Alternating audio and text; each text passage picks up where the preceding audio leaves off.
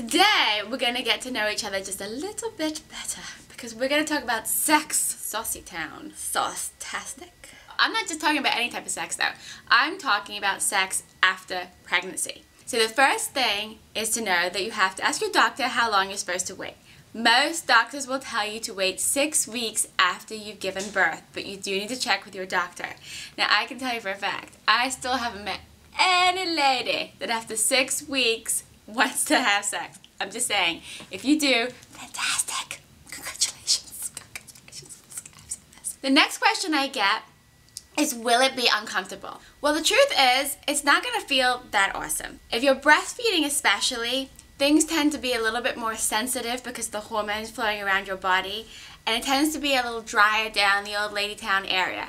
And you've just pushed a baby through.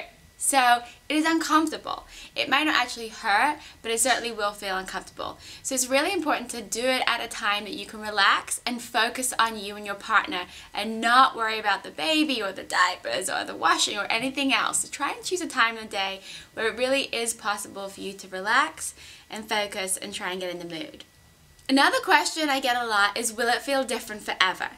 Now the good news here is it is not going to feel different forever, but it will take a little bit of time to feel normal.